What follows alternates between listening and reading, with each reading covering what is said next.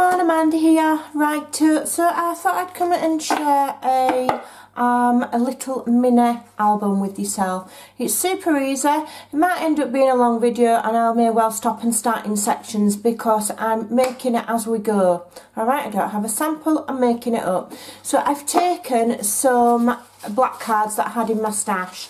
They actually started life as 7x7 cards, had them gifted, they've been around forever, I've decided to use them. And I've cut them to 6x6 cards. So if you don't have some cards, you can cut cardstock up, 12x12 cardstock into 6x12, score them in half at 6. If you don't have 6x6 cards, you have some other size, use those and adjust my sizes, but use the basic idea. Alright, you can use whatever you want. So we've got these, I've got 1, 2, 3, I've got 6. Alright, so what I've also cut is 6 what I like to call structure strips.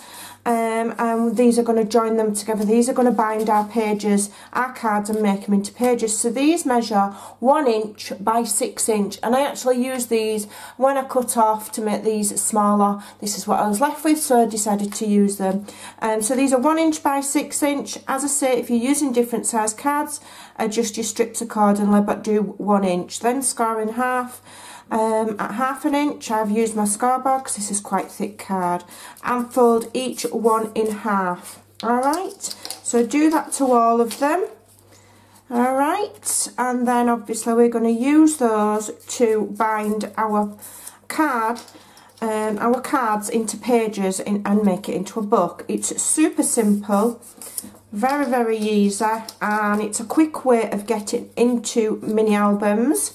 It's a good way of using what you've got, if you've got envelopes or cardstock or whatever. It's a good way of using up your hoard of paper, because I'm sure you've got some, and now I have.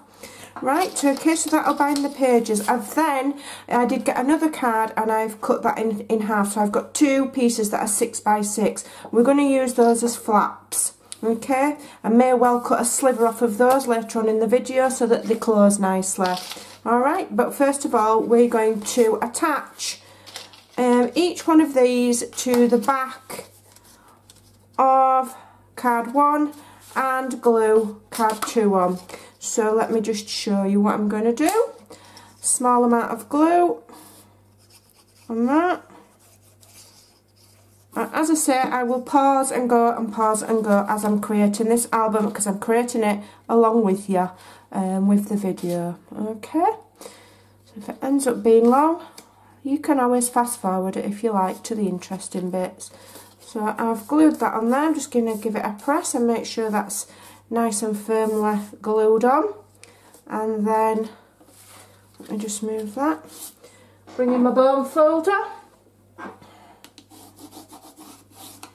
Okay, and then, so there's one. I can put some glue on the top of there. Am I still in shot?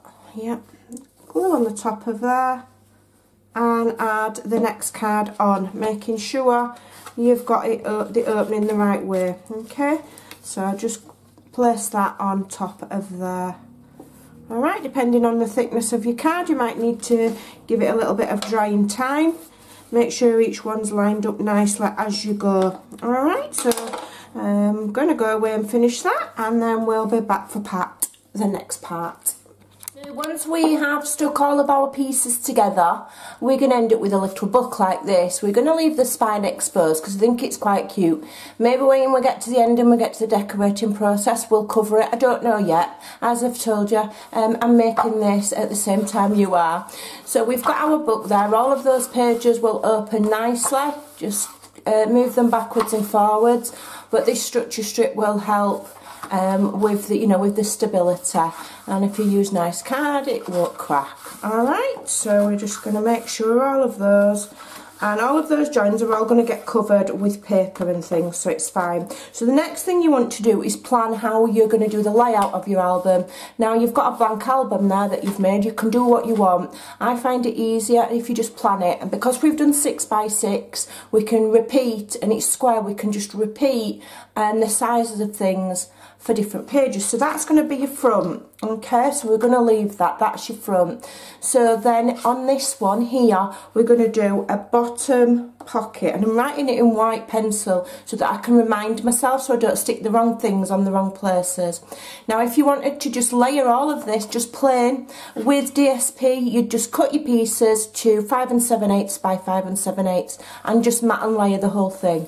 Alright, we're going to do just a little bit more decoration than that. So that's going to be a bottom pocket. This one we're going to leave plain for a full photo mat, or maybe we'll decorate it. So that will just be DSP. Then if we turn over, okay, we're going to have this one as a side pocket. Okay, so we're going to put a pocket there. And then this one here, we're going to leave. And we'll alternate it. Okay.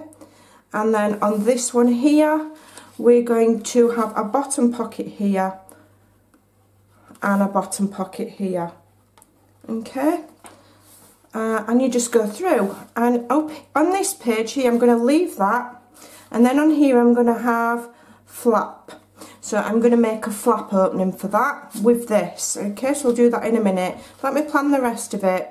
So that's a flap, so I'm going to leave that one. Just a photo mat. This one's going to be a side pocket. That one I'm going to have a bottom pocket. That one I'm going to leave. I mean, you can do it so it literally alternates. Bottom pocket, side pocket, leave, bottom pocket. But I'm just mixing it up a bit. I'm being, you know, you can do each page in alternates to make it easy for yourself. But I'm just having a play. So I'm going to leave that. I'm going to have that one as a side pocket, and that one I'm going to have a flap. So I've got another piece here, okay, and then here I'm going to have side pocket, and then this one I'm going to leave both of those.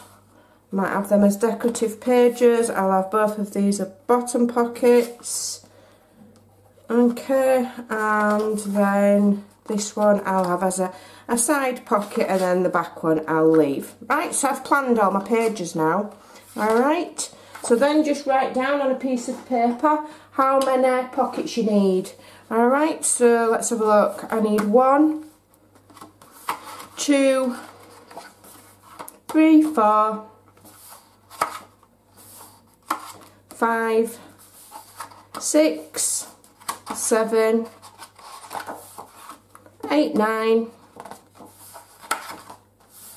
10, 11, 12. So I need 12 pockets. Now the beauty of this is that we can do all of those pockets exactly the same size. So we've only got one size to cut. We just need 12 of them. Alright, so that might take a couple of sheets of paper, but I'm using an old stash, so I don't mind. If you don't want to, you can change the sizes, you can make them smaller, you can do what you want. So I'll address the size of the pockets. So whether it's a bottom pocket or a side pocket, it wants to be cut to the same size, which is 6 3/8 by 2.5. And whether it's a bottom pocket or a side pocket, we make it the same way. Alright? So I've got a sheet of 12 by 12 here. So we want the first cut to be at 6 3/8. And I've done that so that the width of the pocket ends up at 5 7/8, which is just a little bit shorter than the 6, so that we've got room to close the pages. Alright, so the width is going to end up at 5 7/8. But we've cut it at 6 3/8 so that we can score 1/4 inch each side to, you know, to attach it. So 1, 2, is that 6 3/8? There. 6 3/8, okay, save that because we can use that to make more stuff. So 6 3/8 by 2.5. If you want to make your paper go further, you can adjust the sizes, make the pockets a little bit smaller, whatever you want, or do less. So that's 1. So 6 3/8 by 2.5. 1, 2, 3. And by the same token, if you want pockets bigger, you make them bigger. 4. Okay, I'll save that for something. So I've got 4 out of half of a sheet of 12 by 12. Let me see what this is coming up at. So that's not. So if I cut that to 6 3/8 that way, it's about there, is it? Okay, just move that. I'll use that for something else. I won't waste any of the card that I'm cutting off. I'll turn it into tags or something like that. So then 6 3/8 by 2 1/2. That's one. And that's another. Okay, so that's 1, 2, 3, 4, 5, 6. So I've got nearly, if you don't want to use as much card, do less pockets. Okay, you can always adjust as you go. So then what you want to do is you want to score every single one on 3 sides at 1/4 inch. Okay, so that's, where's 1/4 inch? Is that 1/4 inch? 1/4 inch, 1/2 inch, 3/4, yeah. So that's 1/4 inch there. Get off. Alright, so scoring on 3 sides. So on the 2 short sides and on 1 long side at 1/4 inch. Will 1/4 inch do it? Let me just check that I've got that right. Hold on. Does that make that 5 7/8? Hopefully. It does. Yes, so that's right. So it's 1/4 inch on 3 sides.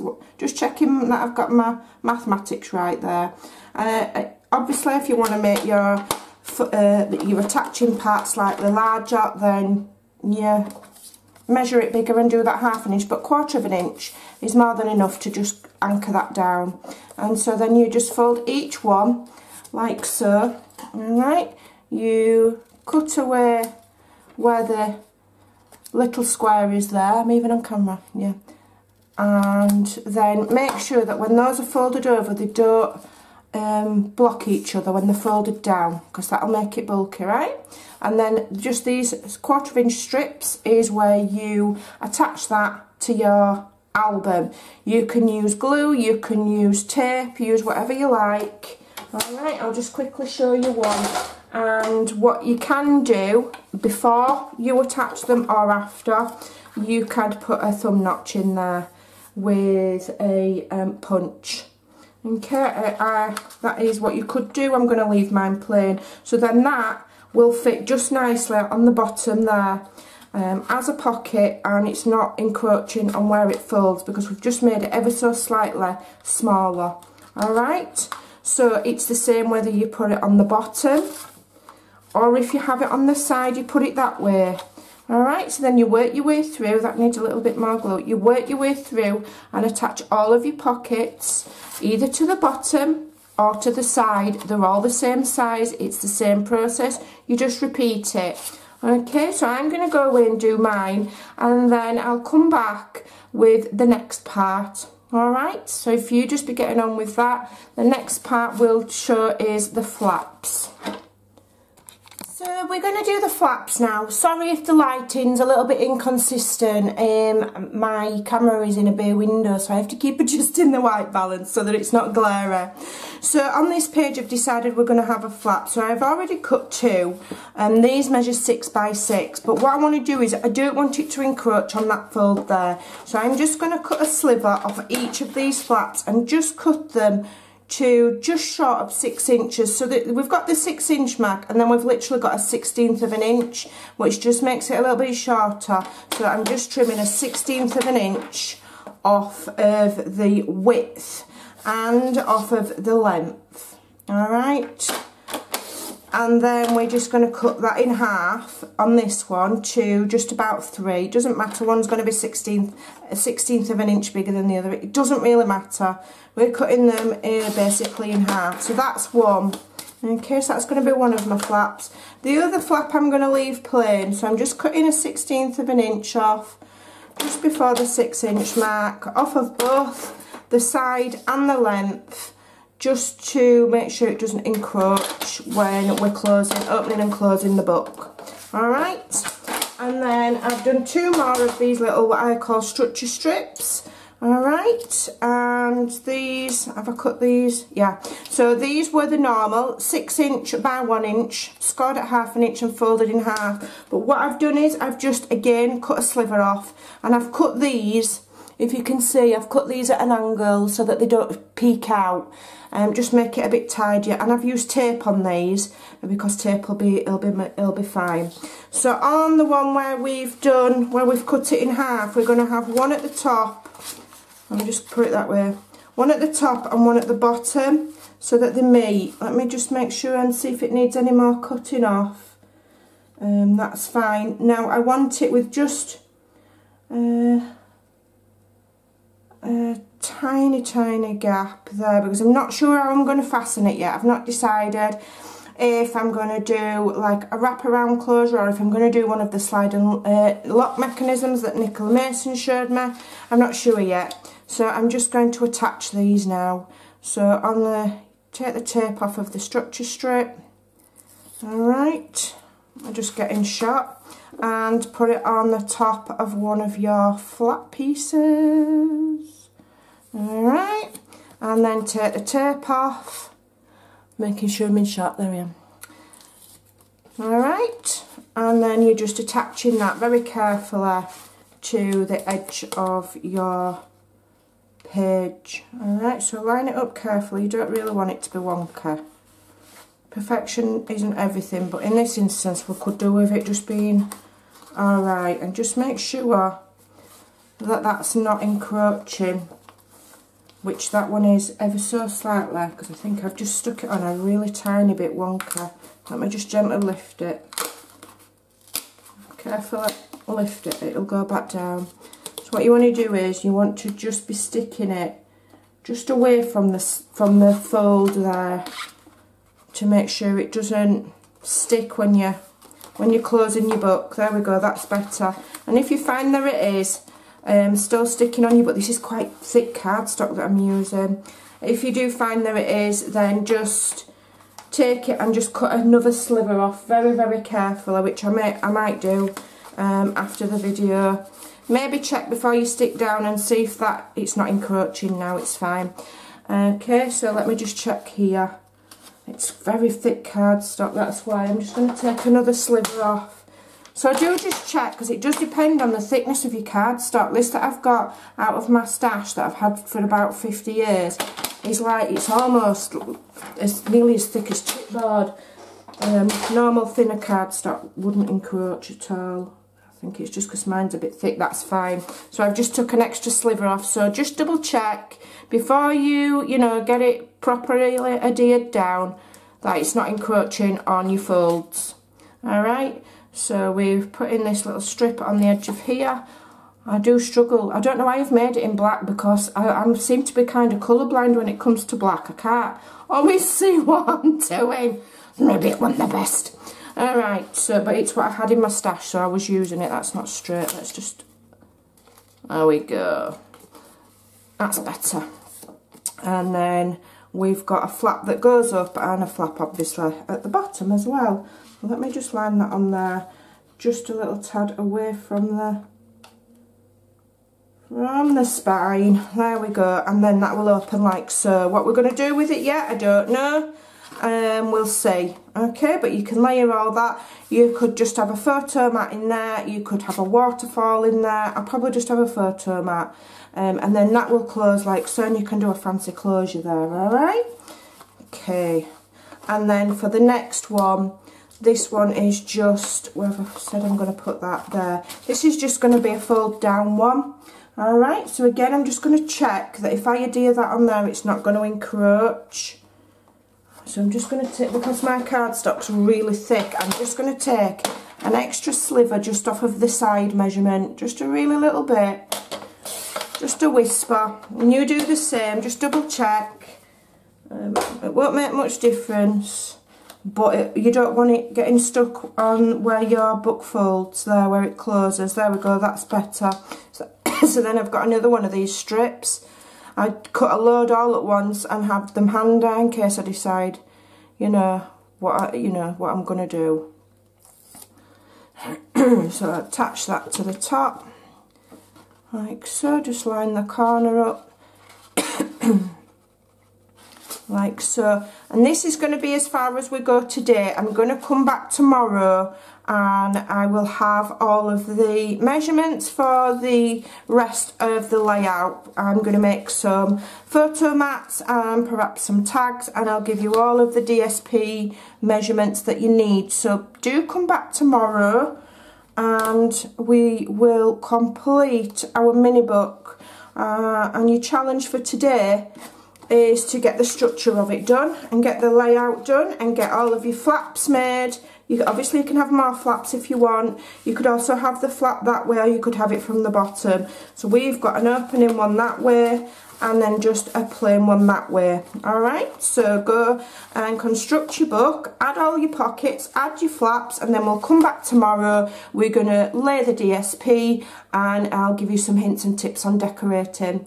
Alright, thanks for watching, take care, and I'll see you again tomorrow. Bye for now.